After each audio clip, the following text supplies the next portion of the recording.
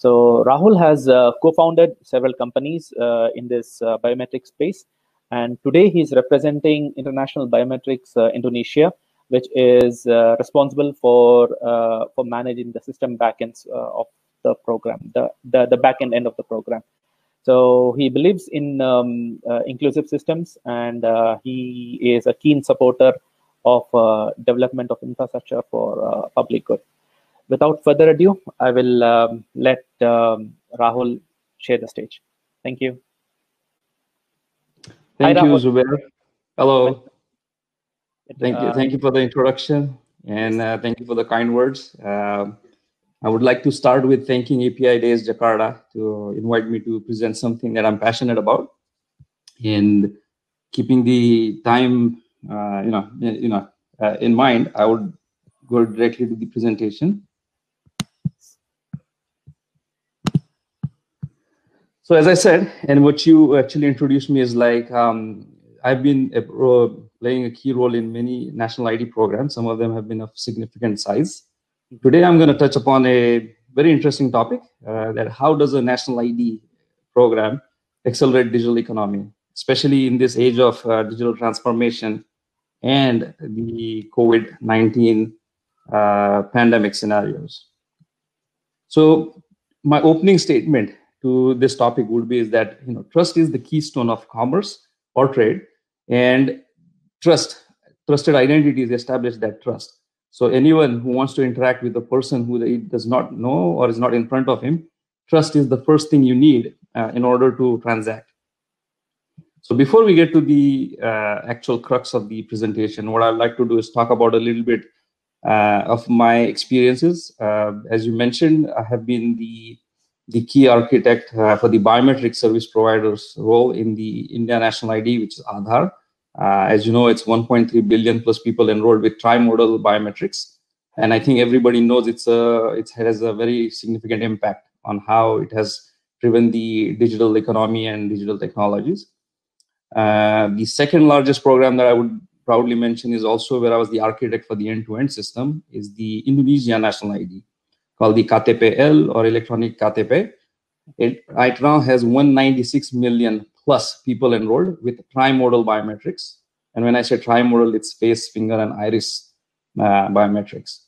I'm also the architect for the biometric service provider for Turkey National ID, which is targeted to achieve 70 million plus enrollments. Currently, it's 35 million plus, and it's ongoing. Today, I'm representing the International Biometrics Indonesia, which is responsible for managing the Indonesia National ID. I'm also a co-founder for TechFi SA, which is a technology provider company which provides the biometric algorithms based out of Geneva, Switzerland. In the past, I've been working with companies like Identix, L1 Identity, and IDEMIA.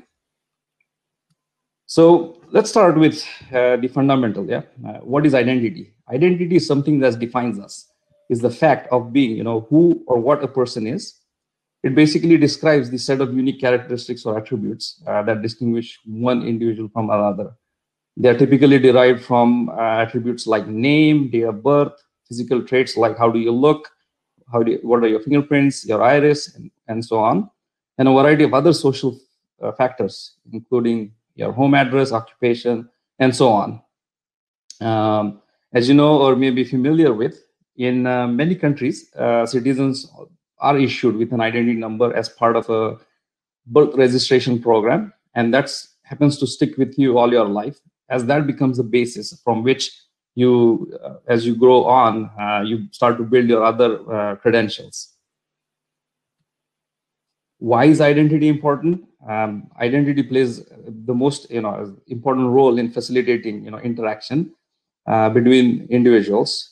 And individuals with the government, individuals with other individuals, and individuals with private institutions to operate in a structured society.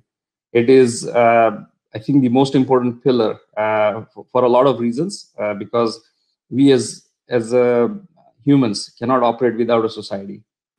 And you can imagine that without a robust means of providing, proving one's identity, exercising, one's basic rights, claiming entitlements, accessing a range of government services, conducting basic daily activities, and participating in growth could be hampered.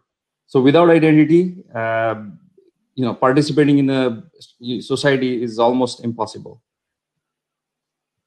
The identities or the identity systems that manage the identities can be categorized into three major categories. One is the foundational identity, which is basically created using some form of a national registry where your fundamental documents like birth certificates or marriage certificates or certain documents are examined in order to issue that identity. It is called foundational for a reason because it forms the basics, for the ID. A functional identity is one that is created for specific needs. As you can imagine, you have needs like medical or driver's license IDs, and then the foundational ID can be then taken to derive these other functional identities. Then there is the ongoing, new concept of transactional identities, which are basically meant for that particular transaction. When you have to do, perform transactions either face-to-face or across the internet. This could be temporary. Excuse me, Rahul, sorry to interrupt. Are you going to present your slides? Or this? Could you share a presentation, please? That is interesting. Yeah, that's a button down there. There's a button down there which shows an icon next to the third button from the left. That's great. Okay. Thank you. Apologies for that. So yeah, I'm just going to continue. So the foundational ID, national ID. National ID is a foundational ID as it is generally issued to all the citizens of a country, and sometimes it includes the permanent and temporary residents. It becomes the basis for the other functional IDs. Many countries have some form of national ID. They are increasingly now becoming electronic or digital, digital IDs. Digital ID is the buzzword these days. In this day, age of digital transformation, a national ID is the most effective in its digital or electronic form. So you may have seen, national ID cards or passports in sometimes, but when it becomes digital, it has proven to be the most effective. What are the guiding principles of a national ID? First of all, the institution that is implementing has to define its mission. What are the goals it is aiming to achieve and pursue, and then a nice mission or a mission that is details on how they're going to reach those goals. The second principle I would say is social inclusiveness. This is the most important factor because in order for the nation or the country to grow, you need to have inclusion as the key principle. Everybody in the society, irrespective of their caste, creed, and layers, need to be able to participate in the growth of the community. The third, I would say, is trust, privacy, and security. The program should ensure adequate safeguards for privacy of users and to guarantee an appropriate level of information security. This is important because by ensuring the security and privacy, you build the trust that is required for people to transact, not only transact in commerce, but also trust your own government and participate in the government programs. Uniqueness of the ID, of course, is the most important aspect because the trust comes from the fact that you believe in the program, that nobody is able to get a duplicate ID.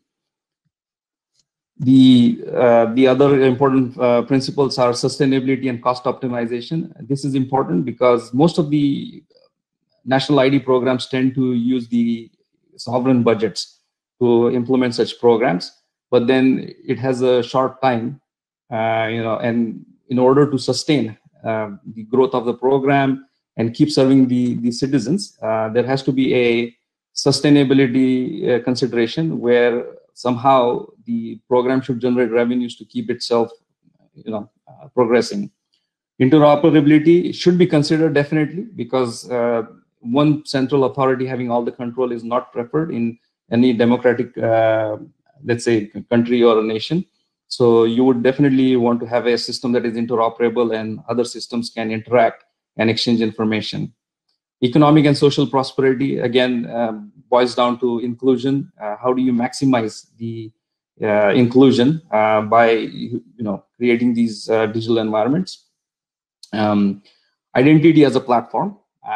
Just creating a ID system and ID number is not something that helps the growth of a nation. It also needs to be state-of-the-art, future-proof, and somehow expose the platform for usage by public and private sectors. I'll be talking about it more as we go down the slides.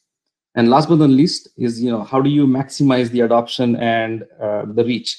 So you need to create an ecosystem that encourages the citizens. So making mandatory is not the solution. It is somehow driven by the government's will to encourage people to participate. And this is all again achieved by how do you build the trust? How do you make the services convenient, frictionless, and somehow bring the notion of adoption.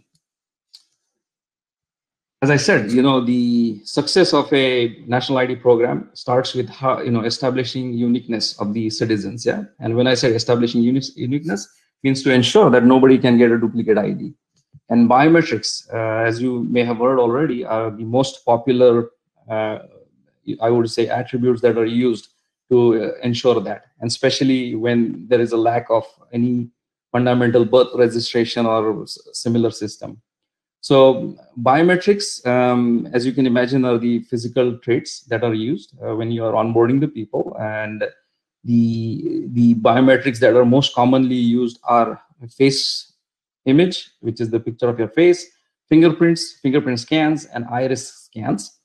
And why do we recommend all three, or at least two? Is because one single modality will not be able to cover the the entire population, and especially in the developing countries where people work in farms, and there is a large variation in age and their occupations. So big programs like India, Indonesia, and some other countries are using trimodal biometrics because the numbers are huge. But some countries with significant population also opt to go at least two modalities. Now, establishing an ID by onboarding people is one thing. Then the second phase when it comes to is the actual use of the ID. That's where the verification of the identity comes in place. Again, verification of identities can be achieved in in many forms, but the most convenient that has been used in, again, developing countries is the biometric based verification. In this, again, I would quickly highlight that face, as you can imagine, is the most convenient and cost effective way of verification, but it does have some privacy concerns. Fingerprint technology is gaining traction because in the past you would use fingerprint scanners, but now you can use mobile phones. There are cameras to capture fingerprints with touchless technologies, so you don't have to buy a scanner anymore. And the last one is the iris, which is the most private and accurate modality, but it depends on a scanner, specific scanner, and which kind of limits is adoption in wide-scale deployments. Now let's talk about digital identity. Yeah? So far, what we spoke about was a national ID, creating a unique identity for a person in some form, that can be then used to verify the identity. Digital identity, what it does is that it allows to take your national ID and then be verified digitally anywhere, anytime. And again, digital identity itself is a very big field, or you say it can be defined from username, password, all the way to a sophisticated biometric-based ID. So in the context of today's topic, when I refer to digital identity, I'm going to talk about electronic national ID systems, which are again based on biometrics. So government and commercial organizations, they all value trust, the trusted digital identity, because without it, the digital economy cannot function effectively.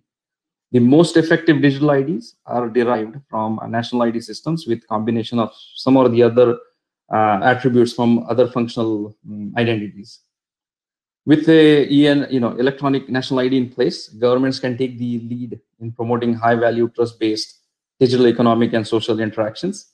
It also helps public and private sector in extending e-commerce and creating an entirely new peer-to-peer interaction and economy with appropriate regulations in place.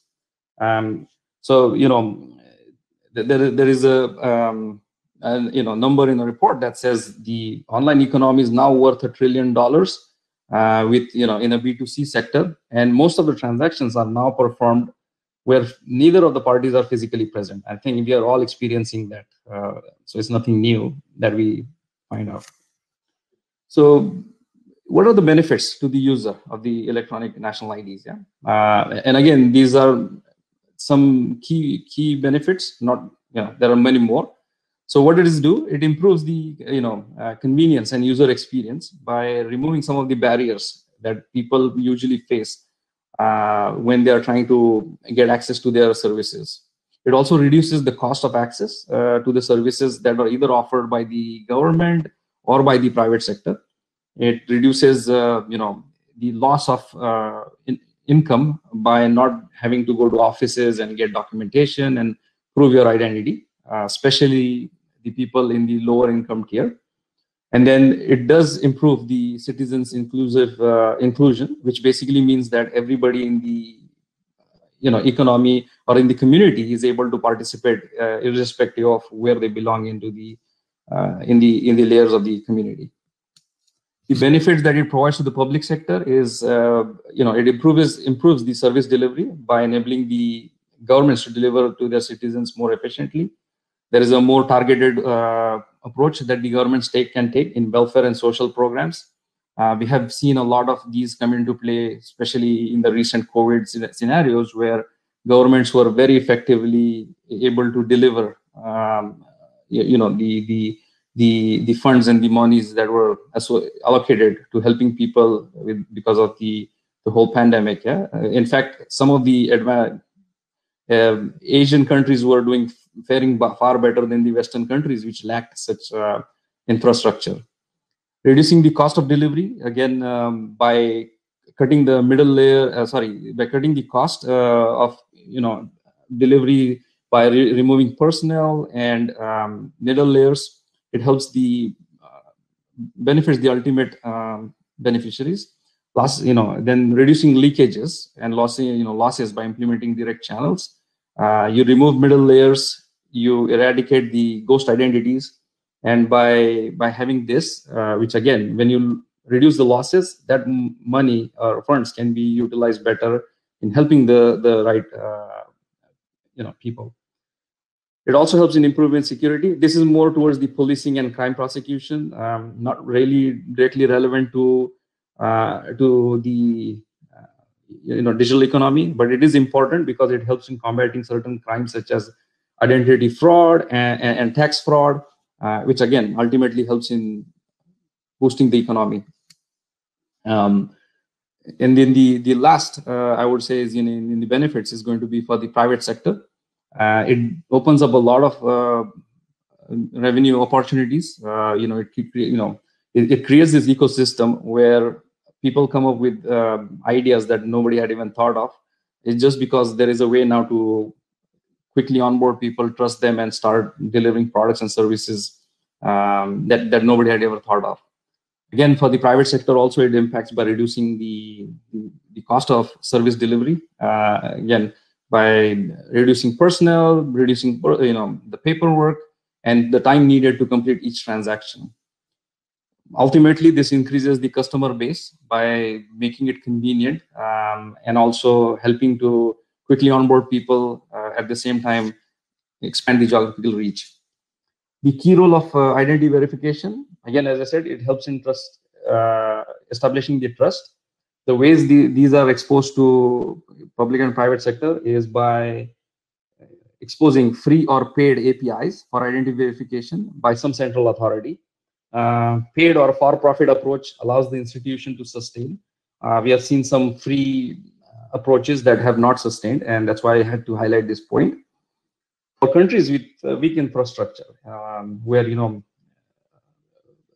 internet is not everywhere, the technologies that offer fully offline verifications are a must. Again, this approach does not have to be a smart card-based approach. I have a slide talking about it. how it helps. And then finally, there are approaches where identity exchanges are coming in place, especially where countries do not have a central authority. And then multiple digital identity sources feed into these exchanges, which then help the users to leverage the identity framework. As I said, digital identity requires digital connections, infrastructure, internet. So there is a wide acceptance and traction to mobile IDs these days because of the high penetration rate of the mobile phones. We know that at least one of the parties transacting has a mobile phone. So even if it's a person trying to get his food subsidy in the middle of the jungle, the person who goes there to deliver that has a mobile phone or can be given a mobile phone. So with a mix of online APIs plus some mobile ID, maximum population can be reached. National ID in the mobile ID form can blur the lines between a physical ID and a physical credential, and then a digital ID. Effective in increasing the reach, which we always call as solving the last mile problem. The direct impact on digital economy, again, an ID plays a key role due to the fact that it provides the framework for ensuring trust by enforcing security and privacy, at the same time reducing the friction and maximizes the reach and coverage at the same time. Reports say that extending coverage of ENID could actually unlock 3 to 13% GDP of developing countries. Frameworks that reduce the dependence on infrastructure status of the country further accelerate the growth. Again, these have to be using innovative ideas like mobile IDs and digital IDs that can be present physically. ANID encourages digital business models and thus enabling leveraging the economies of scale. The more people participate, the more transactions, the more money flows around. And most important, in the current COVID situation or in the post-pandemic scenarios also, it's going to help to people to transact safely, which is helping economies survive. Yeah, so you don't have to go anywhere. You can sit at home, leverage the digital economies, transact. If this was not around, if we did not have the digital, let's say, models, many countries would have collapsed by now. What are the steps taken to accelerate the adoption of digital IDs and to boost the digital economies? First of all, is investment in the prerequisites of developing the digital economy, such as mobile broadband infrastructure, investment into effective payment systems like India did, the UPI, then fintech-friendly ecosystems and electronic signatures. So as soon as you remove the interactions and need for any physical interaction, it automatically helps to grow the economy. Then there is promoting the digital verifications, again, including biometric systems has been a key role because it offers the security. And with the latest biometric technologies that are touchless, that reduces the risk of contact and need to be in physical presence. Expansion of open APIs, again, the more the governments or the institutions open up the access to the APIs, people become creative and new applications are developed and business models are built. The countries also need to aggressively adapt their legal and regulatory frameworks to make the ecosystem conducive, and to ensure competitiveness so it can thrive. Last but not least, incentivizing the usage of digital identities. And some countries are doing this by subsidizing the transaction cost or providing tax breaks and whatever it takes to get more people on the platforms. The digital ID accelerates the digital economy by offering the following benefits to any institution that is using fintech. And again, this also applies to digital banking, but let's keep the digital fintech as the focus. Again, I'm just going to quickly read through these in the interest of time. It reduces the risk of fraud because of trust, ease of compliance. Companies can comply with the regulatory requirements by doing biometric-based onboarding and eKYCs. Faster growth, again, because of eKYCs, you can reach bigger customer base, reduces operational cost, drives cashless economies, increases revenue because your bottom line goes down, promotes competitiveness because you have more people with open APIs and building interesting use cases and business scenarios, like sharing economies, for example. You can fine-tune the offerings. Cross-border transactions are possible. No more you have to be in one country to transact. You could be anywhere in the world and still trust by using some trusted identity frameworks. Audit traces and analytics, again, two different things, but does help to improve the customer experience on offering. Speed of transactions goes up. Again, due to the fact you can verify quickly. Security is improved. Customer experience. Sorry, Rahul, we are running short of time. I would have your closing comments, please. Sure. I think this was the last slide. Yes, thank you so much. Yeah. So I think the effective, an effectively implemented national ID program becomes the basis for a good digital or mobile ID. The benefits offered by digital and mobile ID not only promote inclusive growth, but also increase the convenience, allowing large percentage of the population to transact. And beyond coverage, it further enhances the framework to offer a large variety of products and services to the existing population base. So you don't have to increase people, you just add more products to your economy. And all this results in accelerating the digital economy and sustaining growth. So these are some of the references that I would mention that I've referred to. And with that, I'll conclude my presentation and open up for Q&A. Thank you so much, Rahul. Really appreciate it. Unfortunately, we have no time for the Q&A, and probably we will get in touch with you for any further questions from the audience. Thank you, Zubair. Thanks for the invite, and have a good one. Really appreciate it. Thank you so much. Have a great day, Rahul. Thank you so much. Bye-bye. Bye-bye.